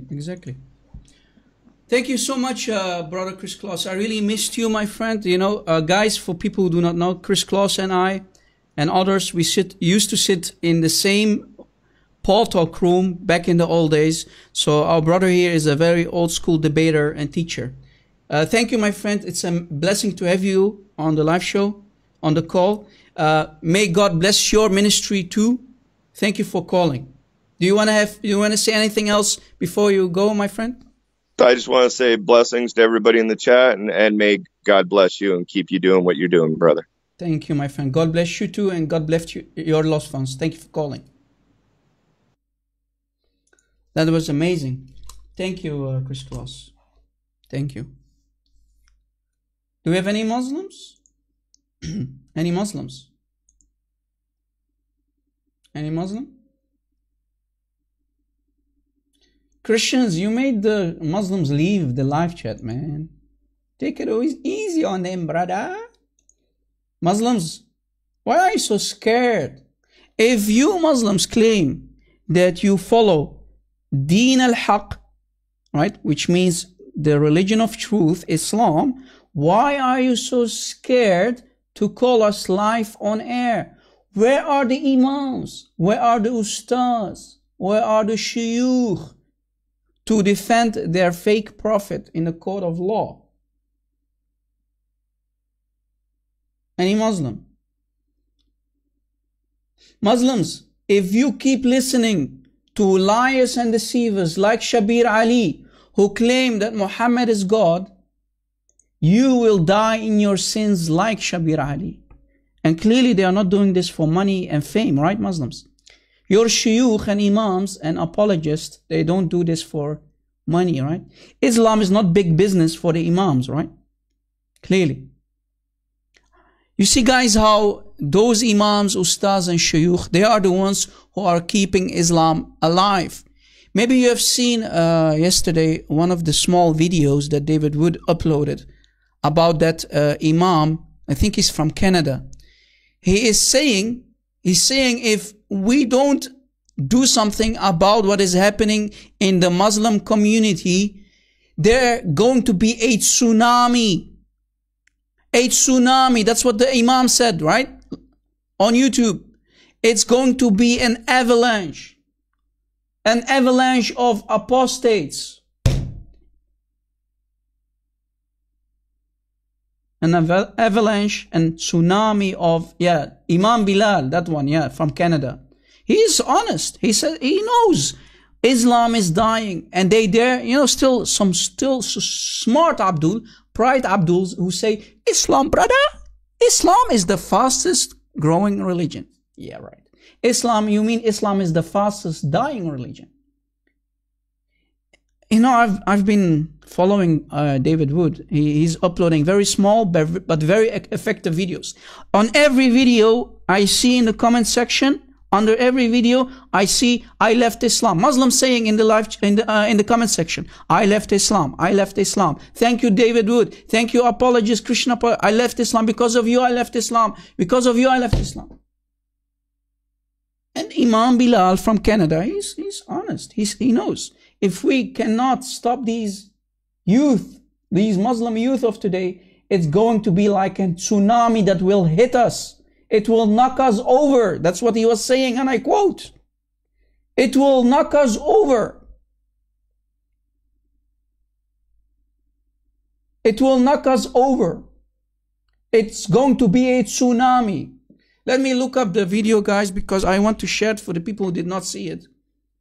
Let me see if I can find the video.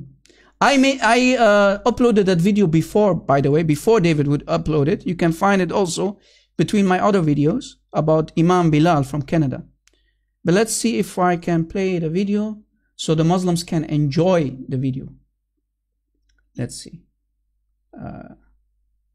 Okay, I think this is the one. All right. Let me see.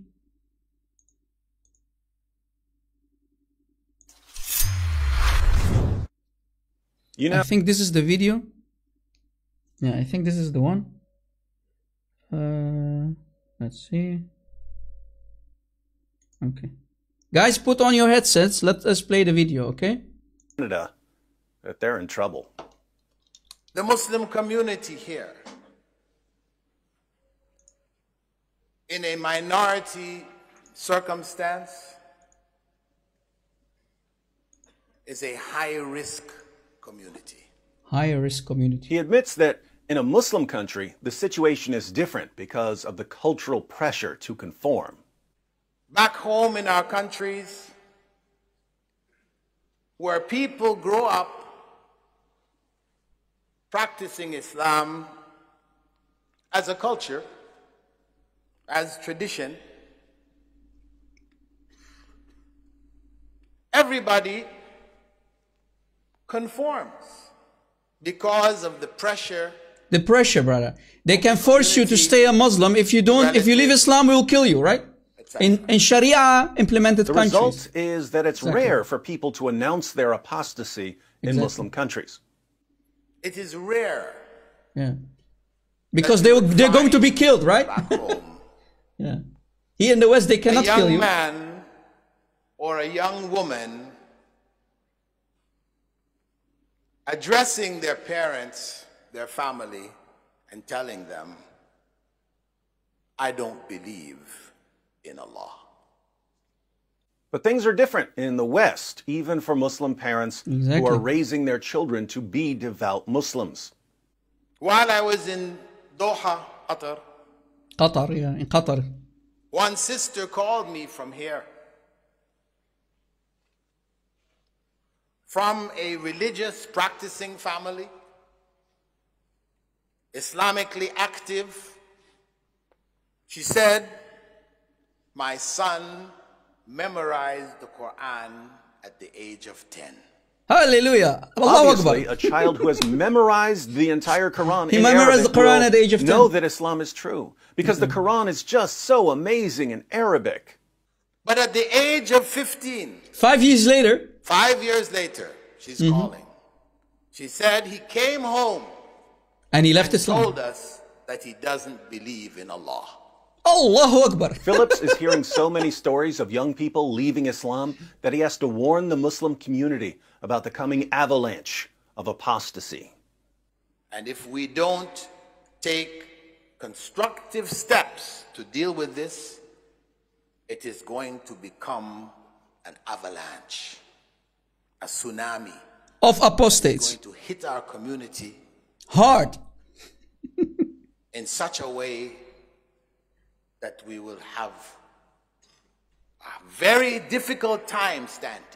Exactly. Islam is dying, brother. It will knock us over. It will knock us over. An avalanche of apostasy? An avalanche. An avalanche. A tsunami of apostasy? A tsunami. A tsunami. Brother. What's it going to do? It will knock us over. It will knock us over, But brother. Bilal Phillips believes that there's a solution. What's the solution, Bilal? So this is what we have to convey to our young people. We have to connect them to the Quran intellectually, emotionally, psychologically. Good luck with that. Physically, in such a way that they have no doubt. Connect them to the Quran so that they have no doubt? That is adorable. Bilal, young people reading the Quran is what gives them doubts. Because the Quran totally contradicts everything they're told by their Muslim leaders and their Muslim parents. When young people read the Quran and they go to their Muslim leaders and their Muslim parents and they ask, why does Allah command men to beat rebellious wives? Why does Allah command us to attack Jews and Christians? Their leaders and their parents reply, oh, what Allah really meant is something completely different from what He said. And this doesn't remove doubts, it increases doubts, because the young Muslims are being told that Allah is a horrible communicator who can't say what He means. So there's no way to keep young people from doubting the Quran. What else you got, Bilal? And also, they should know Rasulullah sallallahu alaihi wasallam. Allah's praying on him, yeah. They should know him well. Same mistake. How are young people going to learn about Muhammad? It had better not be by reading about him in Islam's most trusted sources, because nothing will convince Muslims to leave Islam faster than reading what Muhammad's companions said about him. Exactly. So the only thing Muslim leaders and Muslim parents can do is try to convince young Muslims to believe in a fictional Muhammad, one who never existed, by giving them modern books about Muhammad that present a watered-down, whitewashed Walt Disney version of Muhammad. But that's not going to help, because there are people like us who are going to tell these young Muslims the truth about Muhammad. And we're going to be the ones who are quoting Islam's most trusted sources. And the young Muslims are going to realize that their leaders and their parents have been lying to them. Exactly. And they're going to leave Islam. Hilariously, Bilal Phillips gives an example of how to respond to a young Muslim's doubts about Islam. It's a disaster. Here's how he sets it up. The Prophet ﷺ, as this individual that I spoke with a few days ago raised, did not prohibit slavery. So, slavery is evil. Why not? What kind of prophet is this? Exactly. You call yourself Bilal. Guys, this guy calls himself Bilal, right? You do realize the Bilal that he himself is named after, Bilal, as long Muhammad was alive, Bilal the slave, the black slave, stayed a slave. Muhammad dies and he's still a slave. Slavery 101 in Islam, brother. Muhammad bought slaves, Muhammad sold slaves, and Muhammad traded black slaves. That's Islam 101. Muhammad, the slave owner and seller. Muhammad owned Bilal, like owning a chair or a bathroom or whatever, a car. Muhammad owned Bilal, and Bilal stayed a black slave even after the death of Muhammad. God is condoning slavery? Yes. It's not simply that Muhammad didn't Islam, prohibit slavery. It's that Muhammad bought, owned, sold, and traded slaves and had sex with his female slaves. And Muslims in the West have been told that Muhammad abolished slavery, and they're realizing that they've been lied to and that they can't trust their leaders or their parents. So, Bilal, how are you going to correct these young Muslims? But he didn't know how Prophet Muhammad ﷺ treated those who were slaves. The slaves who were in his household, he adopted, made them. Yeah, he adopted Zayd, the slave, guys, Zayd ibn Muhammad, he became his son. How did Muhammad treated his adopted slave who became his son? Zayd, he slept with his wife. Muhammad stole his wife and slept with her, Zainab bint Jahsh, his own daughter-in-law. How did he treat his slaves? By stealing his women. He's stealing his wife. A part of his family. Subhan muqallib al-qulub. They loved him so much. Glory to the one who turns heart. When their parents came, they preferred to stay with the Prophet ﷺ as a slave rather than go with their own parents. Oh my goodness. Muhammad adopted his slaves? They didn't want to go back to their own families? There are young people who are dumb enough to fall for an answer like that. But when they go and share that answer on the internet, they're going to be in trouble. Exactly. What happens if they take a closer look at Bilal's response? Yes. Here's what they'll find. Muhammad didn't adopt his slaves. He adopted one particular slave, Zayd ibn Haritha. Exactly, Zayd. Zayd was Khadija's slave before she married Muhammad. When she married Muhammad, she gave Zayd to Muhammad as a present. Exactly, as Zayd's a present parents slave. eventually came looking for him because he'd been kidnapped, and Zayd said that he was going to stay with Muhammad. Muhammad was so impressed that he adopted Zayd, and Zayd was then called Zayd, son of Muhammad. Ibn Muhammad, this was before Muhammad declared himself to be a prophet. Exactly. After Muhammad declared himself to be a prophet, things began to change. One day, Muhammad saw Zayd's wife, Zainab, practically naked, and he walked away praising God. Zayd found out about it and divorced Zainab so that his prophet and adopted father could have her.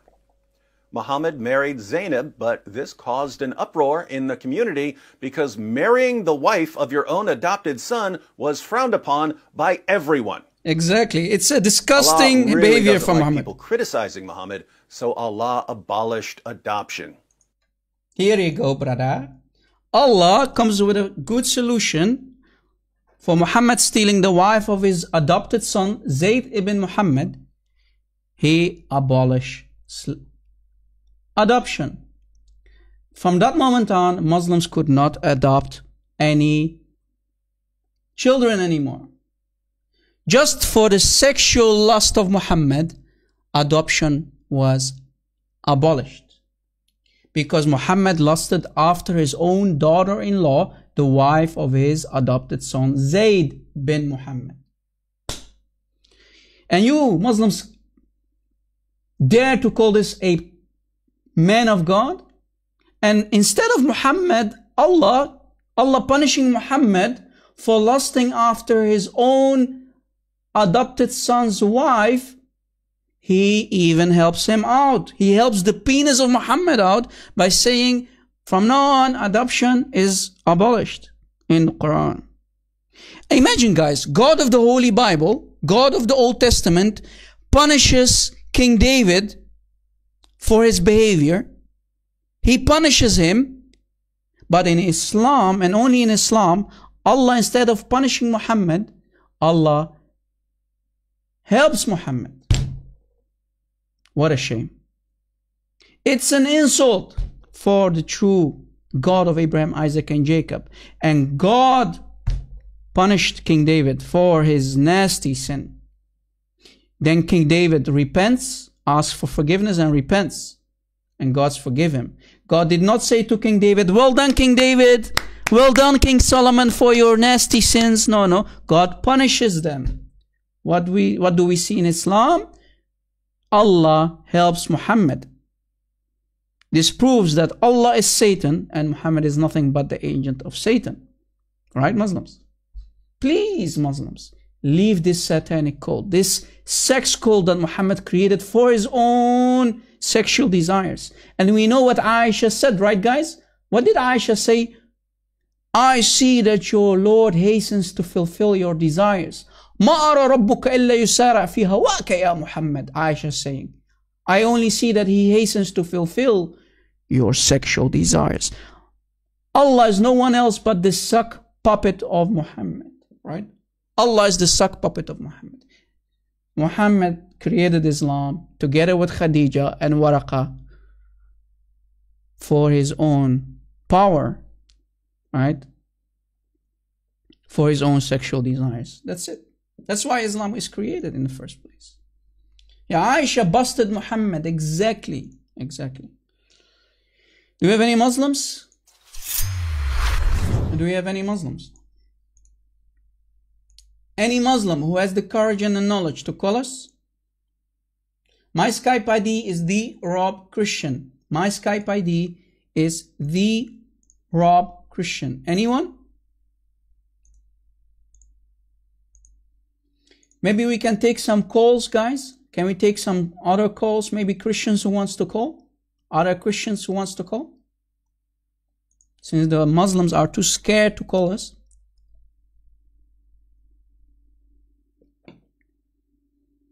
Muslims, stop following a fake prophet who was tying his baby bride Aisha, and you dare to tell us why we mock your prophet? We mock your prophet because Muhammad was tying a 6-year-old girl, Aisha, by putting his penis between her legs and climaxing. Later, when she grows up, she becomes 9, he consumes the marriage by, yeah. You ask us why we mock Muhammad, Muslims. Why allowed Muhammad to be mocked? Because he should have not walked around covered in semen so that his child bride again, Aisha, had to constantly scrape the semen off of him. Muhammad shouldn't tell his followers to suck on each other's fingers for barakah, for blessing. He should not tell his followers that according to Allah in the Quran, bees poop honey. Chapter 16, ayah 69. Any Muslim in 2020 who actually believes that honey comes from the bellies of bees, bees poop honey. Wow. You must be really stupid to believe in this nonsense. Bees do not poop honey. That's a fact. Muhammad shouldn't tell his Sahaba, the companions, to hire prostitutes, whores, and sleep for them for a short period of time, i.e. the mut'a, prostitution of Allah and his pimp Muhammad in chapter 4, ayah 24. Stop asking us to mock your prophet if he should not have taken the wife as mentioned, the wife of his adopted son Zayn bin Muhammad, and saying when he saw her naked, Subhan muqallib al-qulub. Glory to Allah who turns heart, and blaming Allah for falling in love with her. And so on, and so on, and so on. Thank you for the super chat, Amelia. Amelia says in the super chat, yay, they found Muhammad in the Bible. Finally, Muhammad is corrupted. That's a good one. Anyone? Guys, I know maybe you've been asking us a lot of questions in the live chat. And as I always say, we cannot split ourselves in half, teach and see the chat at the same time. So sorry for that. Chris Klaus, thank you for the super chat, my friend. Chris Klaus says, God bless you, brother. God bless you, my friend. God bless you and your loved ones. Thank you so much. Chris Klaus, you tried to call me again? You tried to call me again, brother? You want me to call you back, Chris Klaus? I just saw that I've missed a call from you again. You want me to call you back, bro? Oh, okay. Okay, that's from the first time. First name called me. Let me call this person back.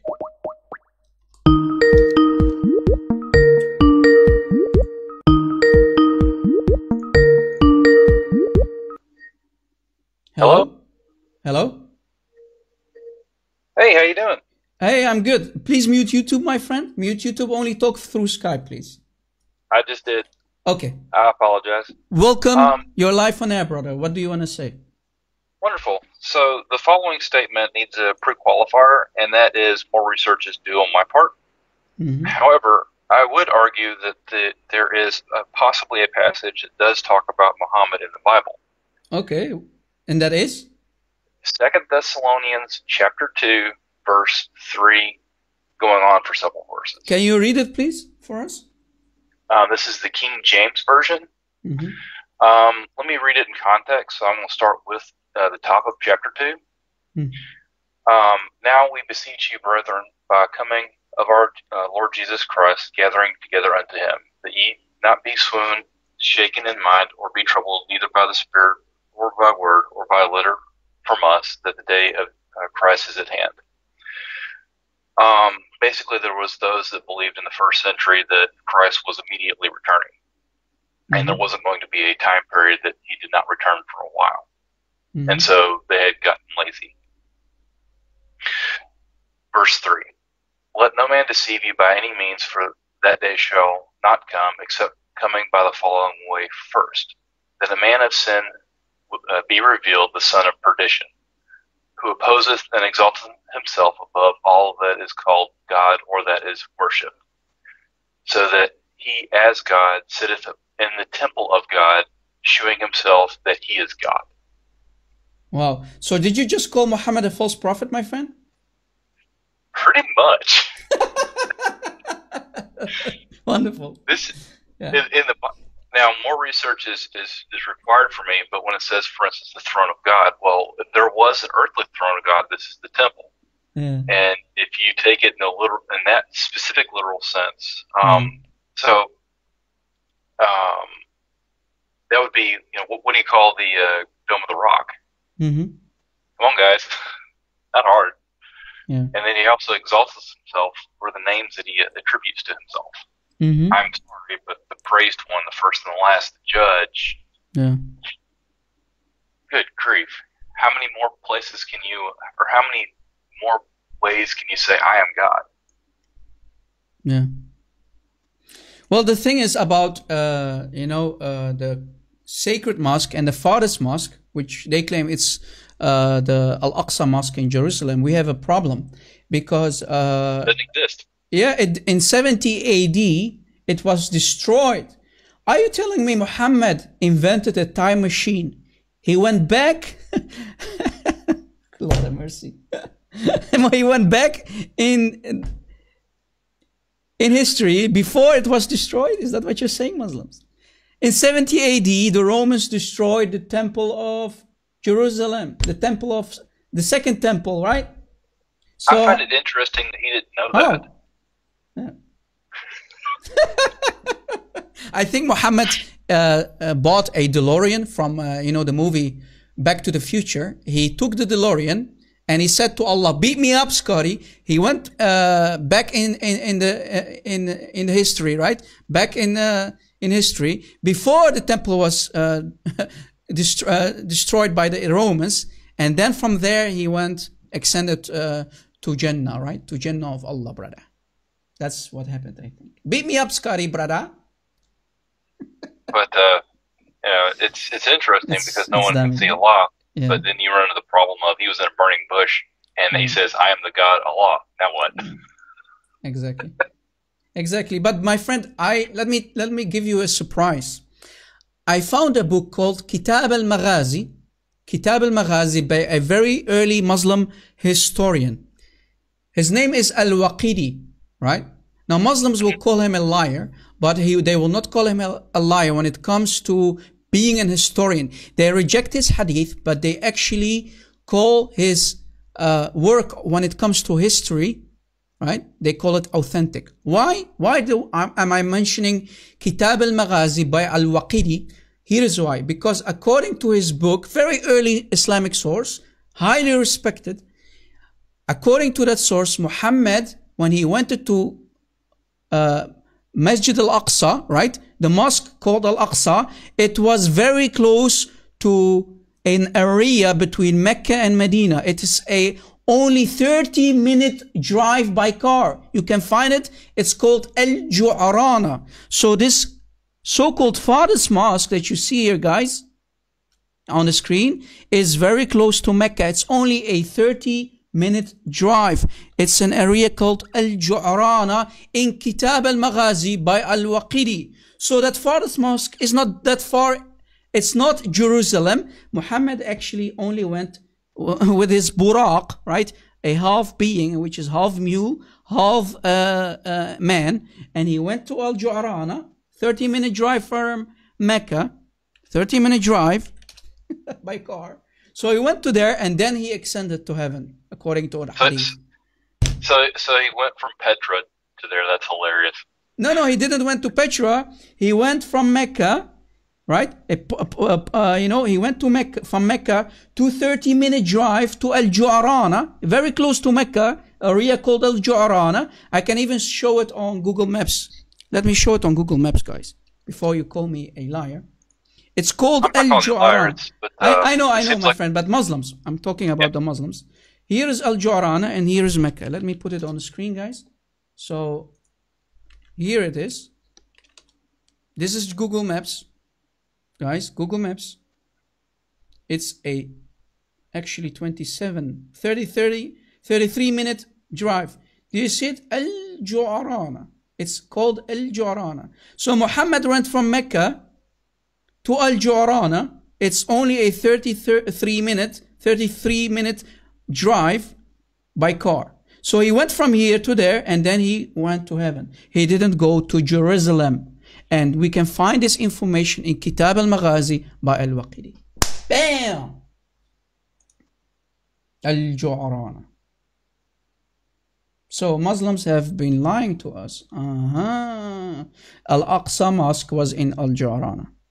Go find it. It's in Kitab al-Maghazi by Al-Waqidi. What do you want to add, my friend, on top of this? I mean, the entire Muslim thing is a whole bunch of history that has no actual history, no archaeological history behind it. No, exactly. There's a reason why they're concreting Mecca. Yes, they dropped concrete.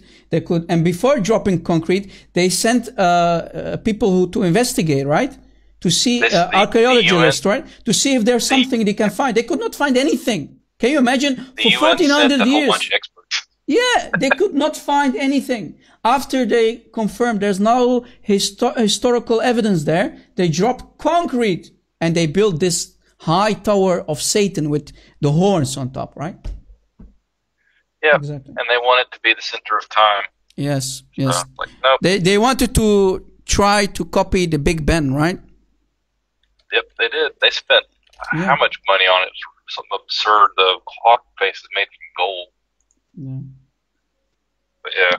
The Satan horn looking down. On it. I was like, Satan's horn looking down on his black box, the Kaaba, right? Do you see it, guys? Look at this devil horns, man. The Satan looking down to his house, the Kaaba. Well, you see it?